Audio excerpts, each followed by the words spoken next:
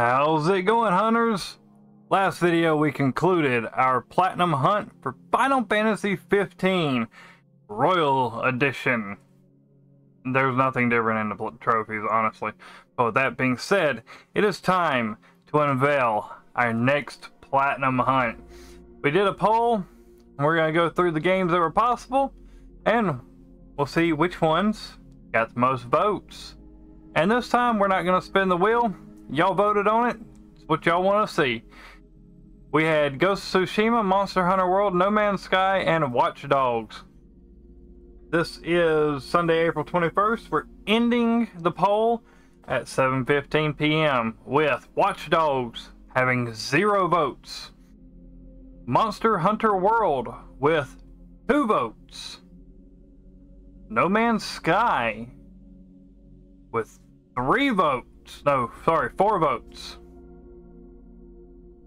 And our next platinum hunt officially is going to be Ghost of Tsushima. Received 6 votes total.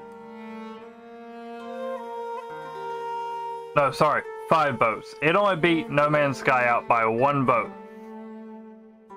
So, Ghost of Tsushima is going to have some interesting trophies. It's roughly about a 50 to 60 hour platinum. That's what sites are saying.